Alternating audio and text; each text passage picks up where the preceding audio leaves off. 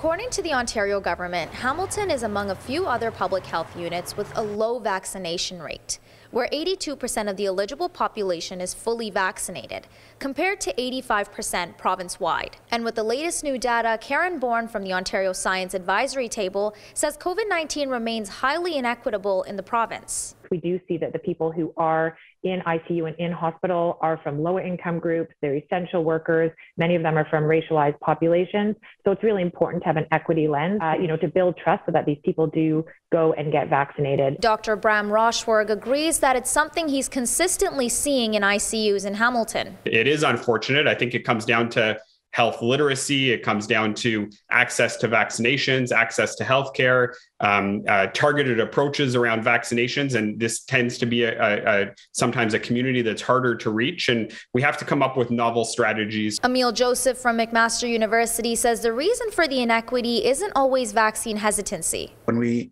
undervalue the voices of, the marginalized, the people who are most affected by some of these disproportionalities and inequities, and we don't listen to their recommendations for structural change and systemic change, your end result will be more inequity.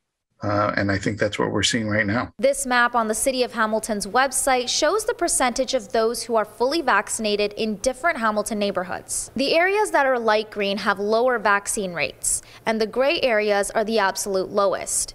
One of those locations is the Beasley Park neighborhood. Right here behind me is Rebecca Towers, which is in the same area. Earlier this year, they experienced an outbreak that caused community outrage because of the lack of access to vaccines at the time.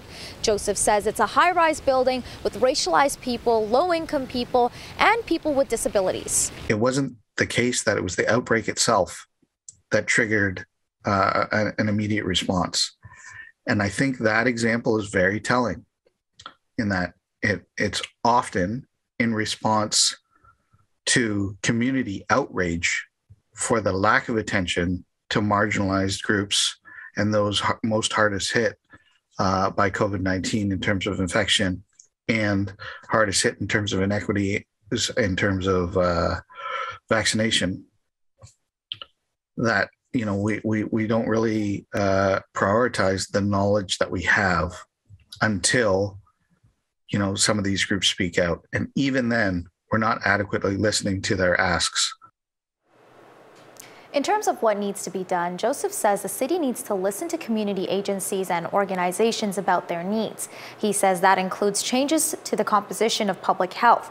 We reached out to the city for comment, but we were told no one was available to speak with us today.